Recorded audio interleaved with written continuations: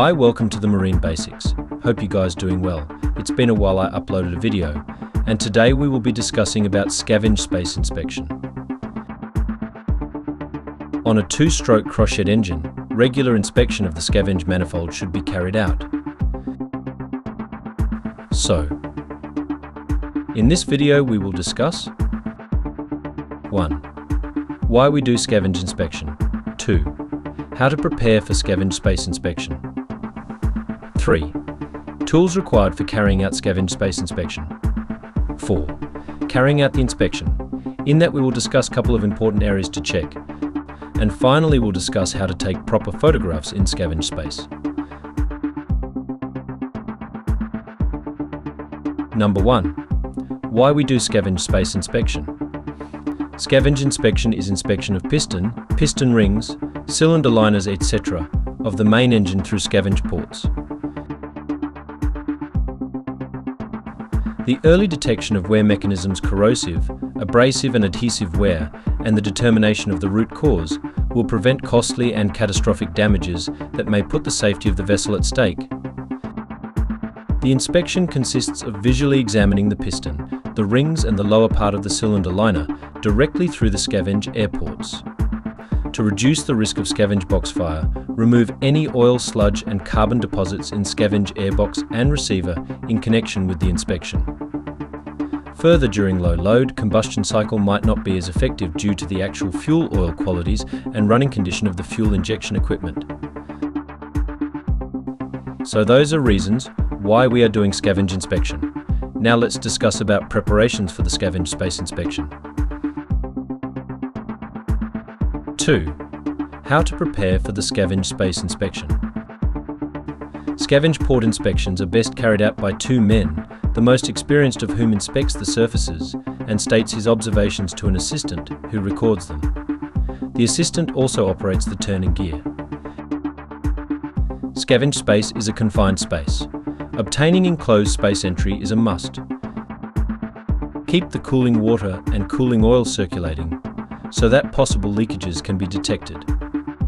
Block the starting air supply to the main starting valve and starting air distributor. Open the indicator valves. Engage the turning gear. Remove the inspection covers on the camshaft side of the cylinder frame and clean the openings. Remove the covers on the scavenge air receiver. That is all about regarding preparation. Let's move on to the next topic. 3. Tools required for carrying out scavenge space inspection.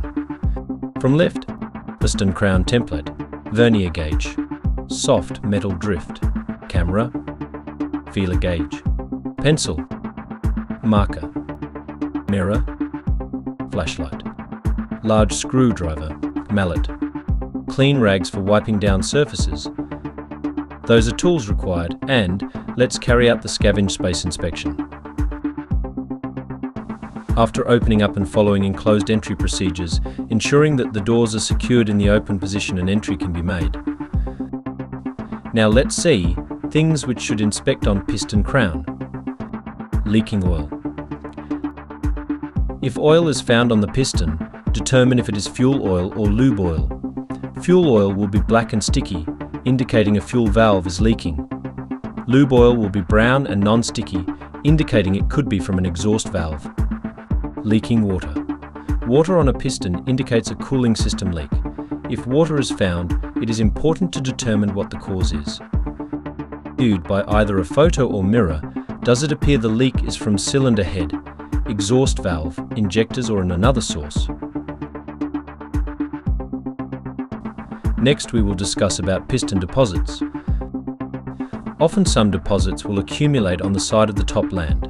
Carbon deposits on the ring lands indicates lack of gas sealing at the respective rings. If the deposits are thick, the surface may be smooth and shiny from rubbing on the cylinder wall. This contact may locally wipe away the oil film, resulting in micro-seizure and increased wear of liner and rings. There are several indications of deposit which we should consider. Running surfaces of piston rings will be worn bright. In addition, the rings will move freely in their grooves, be well oiled evenly around the circumference of the piston, and intact. Those are pictures of light deposits and medium deposits. This is a picture of excessive deposits. Excessive carbon deposits are the result of over-lubrication or improper combustion. Polished deposit. If the deposits are abnormally thick, the carbon deposits may be smooth and shiny from rubbing against the cylinder wall.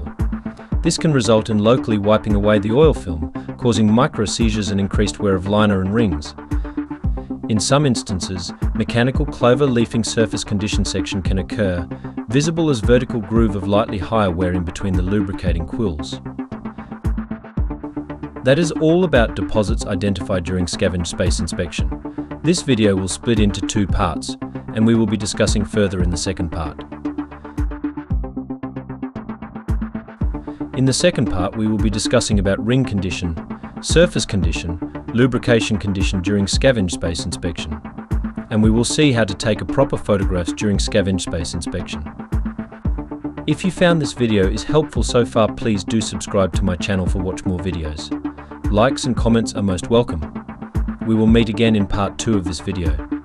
Thank you very much.